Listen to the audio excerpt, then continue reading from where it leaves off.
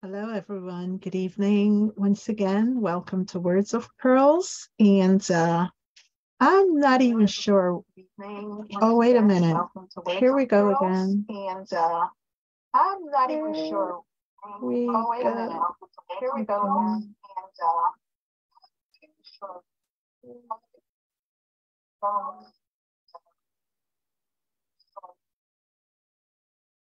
Yeah. Okay. I think I've got it. Yep. I've definitely got it. So I forgot to double check before I started. But for those of you who know, my name is Florencia Chang-Ageda. My YouTube channel is Flo, F-L-O, Chang-Ageda. And if this message applies and you want to share it with someone who's not on Facebook, you can always go to my YouTube channel after I've uploaded it there. Well, two things. So tomorrow evening, I will be doing, so I told you I'm going to be doing Wake the Nation for every Sunday this month, pretty much. It's Black History Month. For those of us of the BIPOC population community, for those of us who are Black, we're Black every day, all day. However, I have, well, not by well, kind of sort of choice, but it was, an inclination I had to do this for this month. And so tomorrow evening at 7 p.m., we'll be talking to the director from the Morris Heights Health Center. And she'll be letting us know the services that there are, uh, and issues that we face as people of color, right? So tune into that. So I totally forgot to tell you that part, but I'm glad I remembered. Thank you, Lord, for reminding me. Okay, so now, I just had a session with the children. We had Children's Day. It was beautiful, and that video will be coming out soon. Now, tonight's Words of Pearls let me read this scripture to you. It's Ephesians 4, verse 29. And so it was one of my meditative scriptures this week. And it says, "Let no corrupt communication proceed out of your mouth, but that which is good to the use of edifying, and that it may minister grace to the hearers." Now, when as I was meditating on it, let no corrupt, like what a corrupt communication. What's that? Crooked, fraudulent, double dealing, faithless communication. Like that shouldn't be coming out of our mouths. And I thought about that for a long time, honestly. I thought we have wars, we have all kind of manipulation, we have gaslighters, we have manipulators, we have, like everything happening. We don't know who to trust, right? We even within the laity, it's a world in which there are times when we're not sure who to trust, really. But we know that we can always trust God. But I thought about it. And as it continued to say, but that which is good to the use of edifying, what is that? The use of illuminating, the use of educating, the use of improving, the use of inspiring, the use of uplifting, or improving. I said improving, the lift of building up another person. So, it's that I started to think, is what I have to say to anyone, is it uplifting? Is it educative? Is it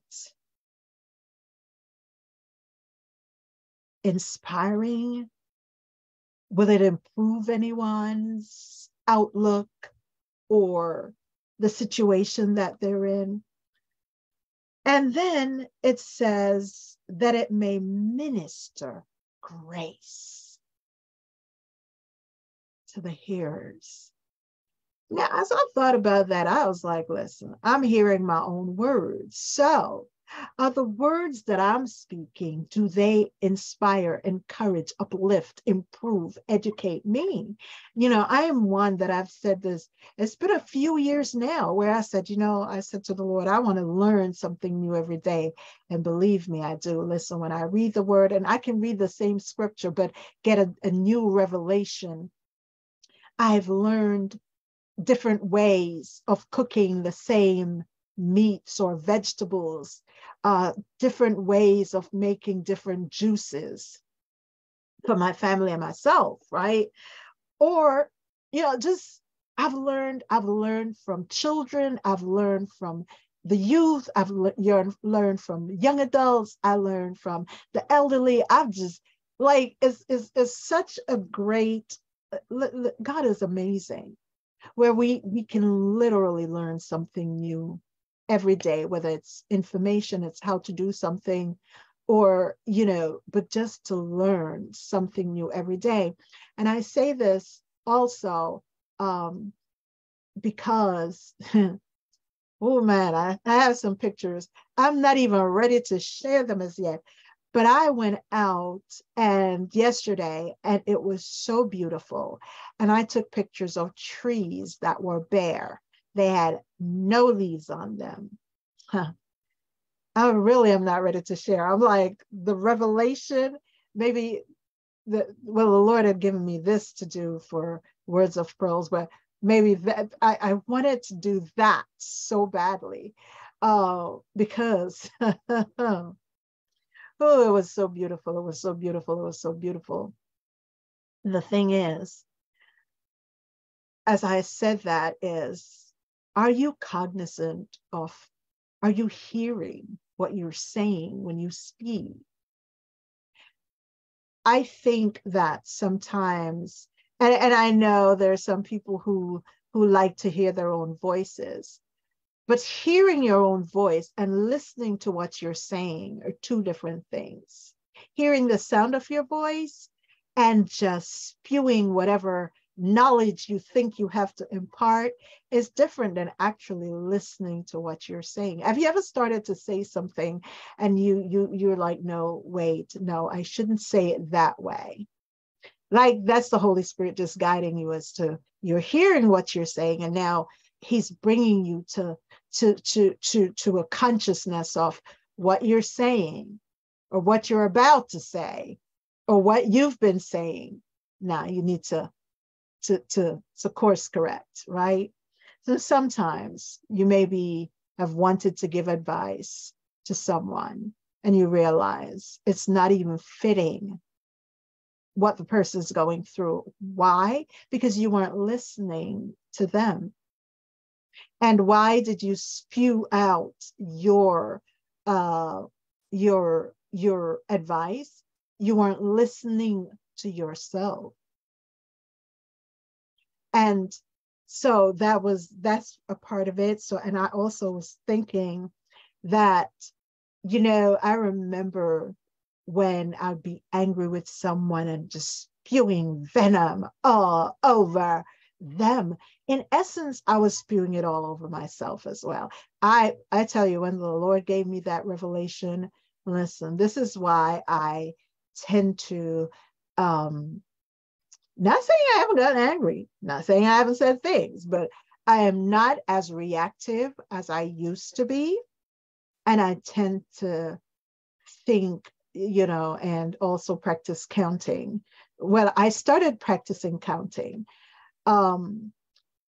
when I was not disciplined or listening to the voice of the Lord. But now that I do, there are times when I'll open my mouth ready to say something and he'll be like, shut it. So I'll just be quiet, right? But sometimes we want to say things to people, those people who have hurt us. And when we have the pain within us, when we don't release it, when we don't give it to the Lord, the Bible tells us we ought to cast all. It says all, every, all, A-L-L, all of our cares on the Lord because he first cares for us. Sometimes when we're angry with people, though, we want them to know. We want to just let them know. But sometimes you will there's a scripture in the Bible. It's a proverb. It's where it says that, I'm going to paraphrase because I cannot say it verbatim, but it's basically saying, don't tell something to a fool, don't argue with a fool. Yes, that's it. Don't argue with a fool, right? The reason is it's not going to make sense to them. You could try to let them see your point, but they won't see it. And sometimes you try to say something to someone like, what you said hurt me, or what you did hurt me, and then they blame you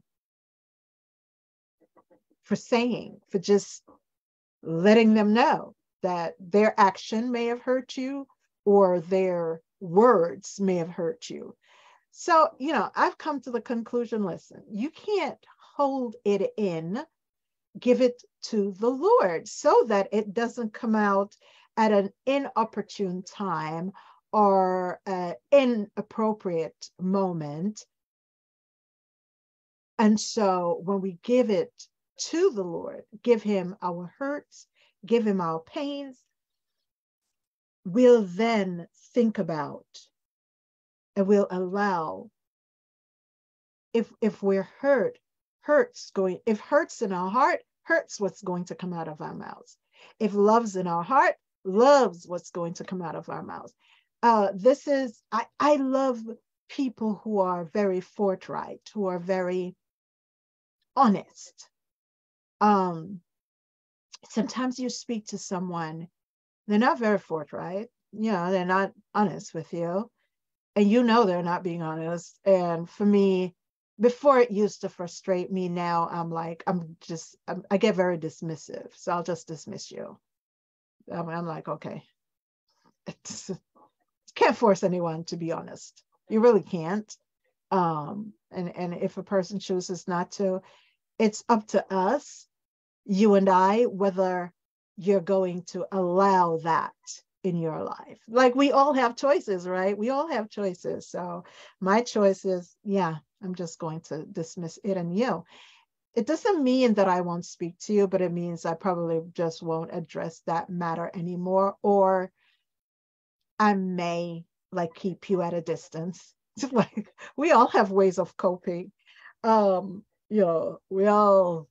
have to deal with what we have to deal with, how we deal with, but I really try to ask the Lord to help me to deal with, the things that happen to us in life, because it really doesn't make sense to go around with pains and baggages.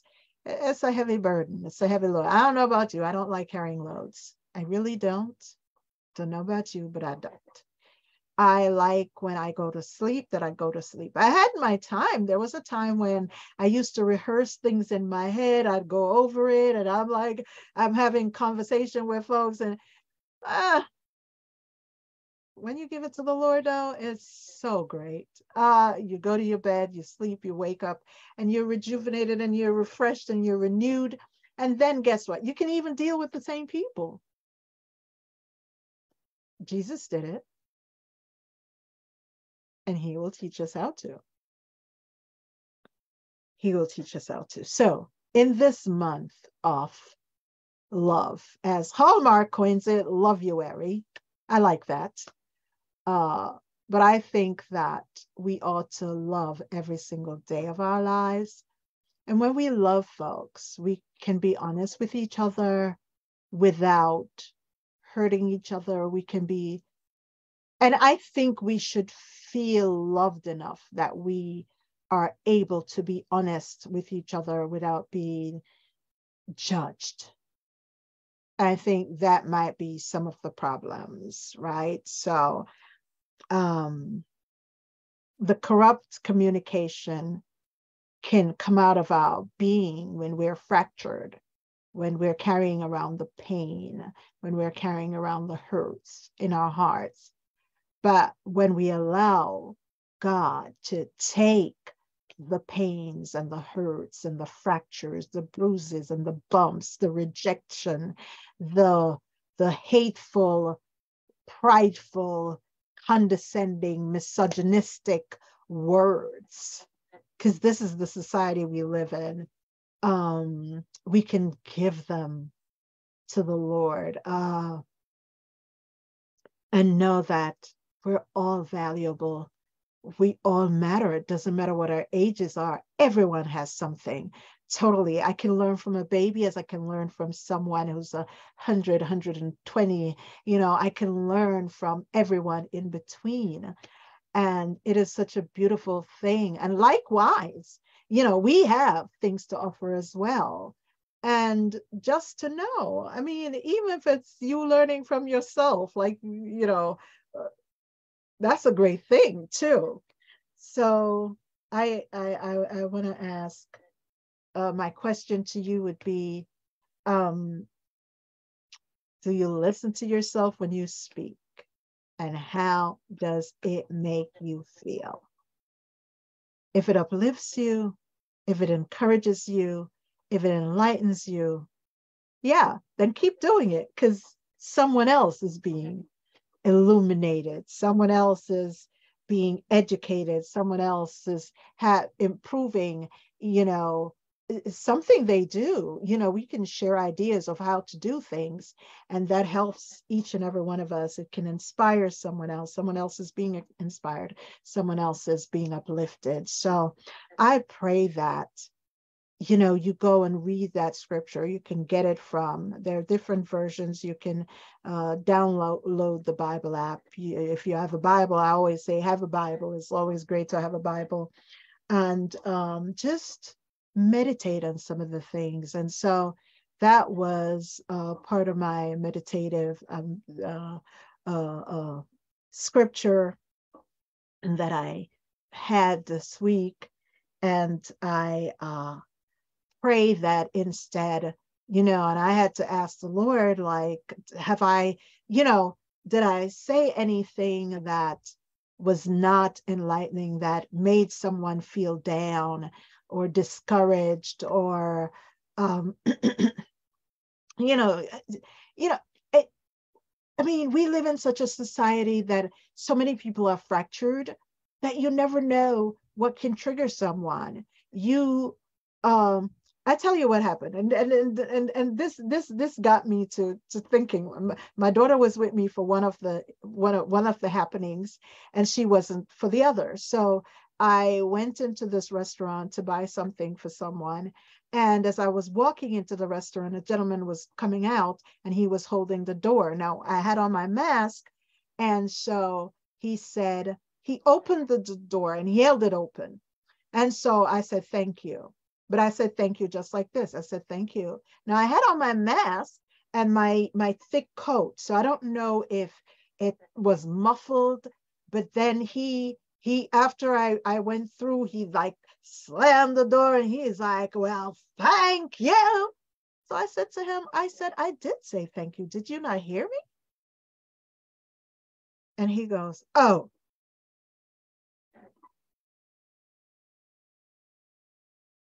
So I was like, well, Lord, this portion of my meditation was really like, yeah. And then Thursday, my daughter and I, we were walking together. We were crossing the street, and a gentleman stopped his vehicle to allow us to cross. And so we crossed, and he said, good evening. And so we both looked back and said, good evening. We have on our masks once again. And he goes, well, And he screamed on top of his son. And, and to that, being that I was facing that for the second time this week, after having this scripture as my meditation. Well, I read many scriptures, but that was the one that I felt led to meditate on.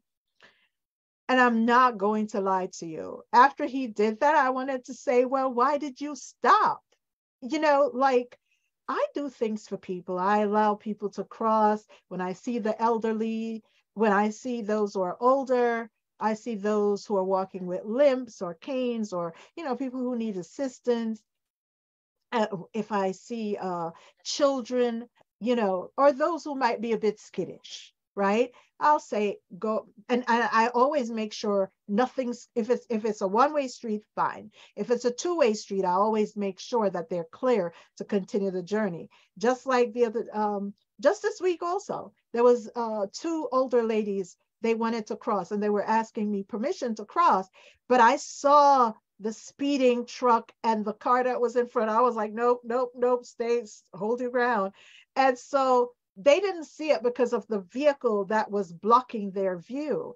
And so after they saw that, they were like, I had scrolled the window down, and I was like, no, no, no.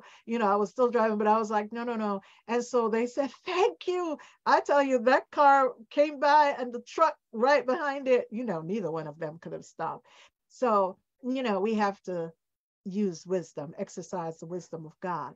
But I say that to say that even if someone doesn't respond to me, I've held the door open for people going into supermarkets or whatever building I'm going into. And there are times when they may have said it under their breath. They may not have.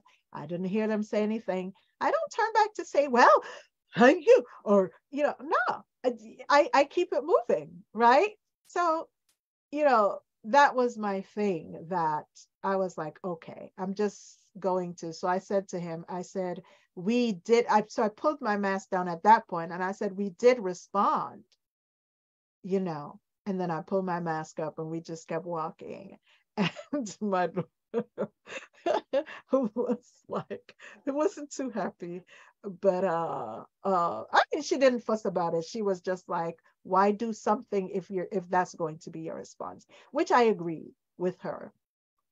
And just saying, so we need to really just listen to ourselves speak, and sometimes we can just take a moment to say, like both gentlemen, the one who held the door open for me, he could have said, you didn't say thank you. That could have been his response to me. You didn't say thank you. And I would have simply responded, but I did, right? But the way he acted, it's like, So I just wanted to say that in this month, the Loviary month, may our words be love words, because Jesus spoke love words. Jesus speaks love words. God speaks love words. The Bible tells us it is the loving kindness of God that draws us to him. I know for sure that's what drew me to him. So let us speak words that will strengthen, will improve, will uplift, will inspire, educate, illumine, comfort, and just overall let someone feel better about themselves, because we never know what a person's going through. There are people who they may have gotten bad news for themselves or others in their family. There are people who go through throughout the day. You never know what a person's going through. And so something you may say or do can trigger them. And let us be very conscious of what we're saying. How we're saying it also is something that matters as well. And sometimes before saying the thing that can drive someone over the edge, how about just counting to 10? Just shaking your head. And some people might need to count backwards from 100. I find counting backwards has a way of disarming you. And it gives you time to think about, okay, maybe I shouldn't say what I was about to say. And maybe that's not what the person needs to hear. And sometimes we can even ask a person a question, because when folks react how they react, clearly they saw that as some kind of rejection in some kind of way. And maybe that has been an issue for them. Not saying, just saying it could be anything, but folks go through things. So I might have been on a little bit long today, but this is how I was led. And I'm going to truly follow through. So I just want to say, know that you're loved. Know that no matter what it is you're going through, God sees and knows. And to know that if you have pain and hurt packed in your heart, give it to Him. Don't walk around with it. It becomes heavy. And I tell you what, this is also Heart Health Month. So giving over your problems, giving over your anxieties, your stresses, the pain and the hurts is really beneficial to your heart physically, because doctors will tell you that this leads to heart issues. And didn't the Bible say, out of the abundance of the, guard your heart well, for out of it are the issues of life. And so the Bible says, let the peace of God guard your heart. When His peace guards our hearts will be healthy. Our hearts won't be unhealthy. They won't be the issues, the physical ailments that causes you to have to see the cardiologist more frequently than you should. So fill your heart with some love words and then share them with someone. The Bible also curiously says to be loved, show yourself lovable. And some folks are going around saying, nobody loves me, or people don't show me. However, did you stop to think about what words have you been speaking and how have you been acting towards others? But once you start showing yourself lovable, once you start sharing love, giving love, saying kind words, smiling with folks, and even if they don't smile back, don't take back the smile. It means you never meant it. My grandmother used to say to me, don't do something that you're going to want to take back. Don't give it if you're going to begrudge it.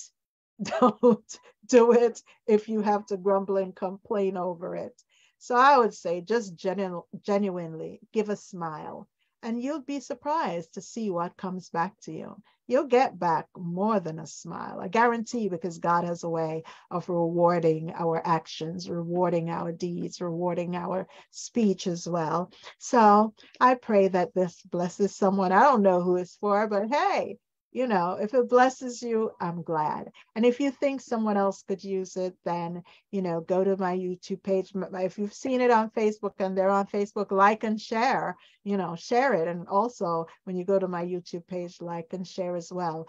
And we say this because I don't get paid for anything. However, my aim really is for someone to be blessed. I don't know, but I just hate seeing humanity broken. We need to live free.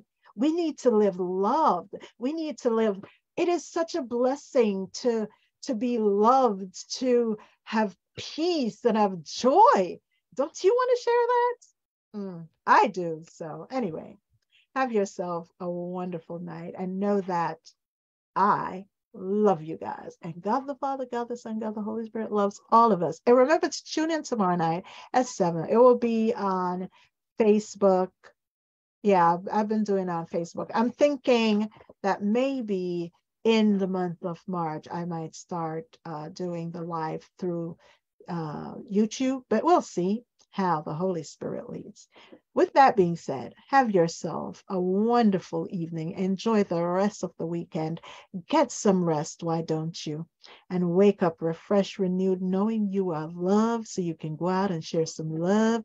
And in this Love Your Month, you'll just have love going around. Because, I was just envisioning a utopian society.